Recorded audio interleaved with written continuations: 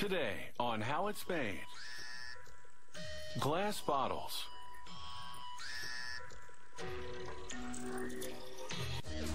Whether they're colored or clear, glass bottles and jars are green. No trees die to make this eco-friendly packaging. Glass is made of natural ingredients that are abundant. You can recycle glass endlessly, and making it uses less energy than producing metal or plastic.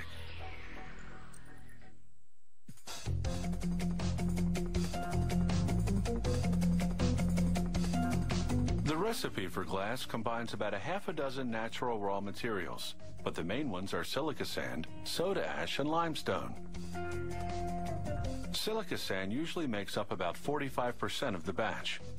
The soda ash helps melt the silica evenly. It comprises about 15%. A limestone content of about 10% makes the finished glass more durable. They combine these ingredients with recycled glass called cullet.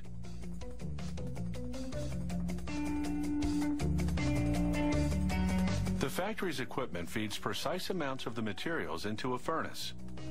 Over a full day, the fiery heat, 2,730 degrees Fahrenheit, melts everything together, producing a gooey liquid that's the consistency of honey. The molten glass pours out of the furnace. Shears cut the flow at precise intervals to produce cylindrical gobs. Each gob is the exact amount required to make one bottle or jar. They drop to a device called the scoop. The scoop moves them to troughs that feed them to jar forming and bottle forming machines.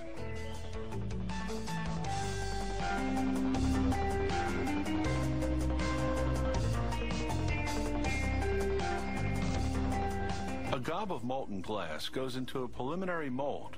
In a matter of seconds, it comes out as what's called a parison, a miniature version of the final bottle. Each parison then moves into a blow mold, the cavity of which is the shape of the final bottle. The equipment blows the compressed air into the parison, stretching the glass outward toward the wall of the mold cavity. This process creates the final bottle shape and hollows out the inside. These are amber-colored beer bottles. The color is produced by adding small amounts of iron, sulfur, and carbon to the glass mix.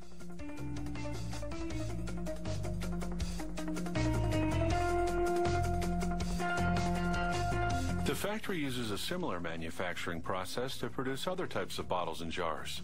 In this run, the company is making 375 milliliter wine bottles out of clear glass.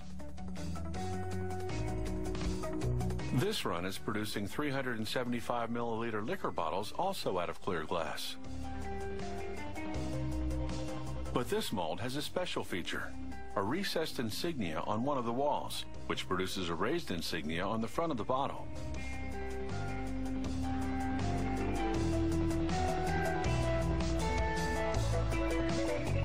After the bottles leave the forming machine, they travel through flames. Otherwise, they would cool down too quickly and crack from thermal shock.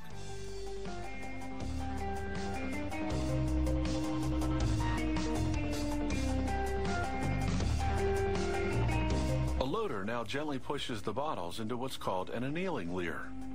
The bottles cool at a controlled rate as they move through the leer. This releases stress from the glass gradually.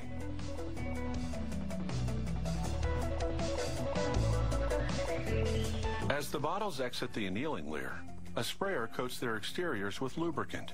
This enables them to move smoothly through the rest of the inspection and packaging line.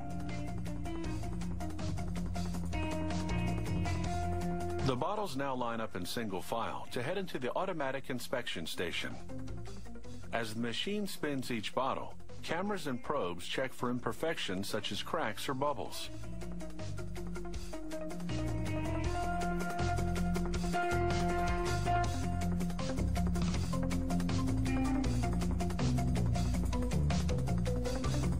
The inspection equipment then examines the top to check dimensions and ensure the threads for the screw cap are molded correctly.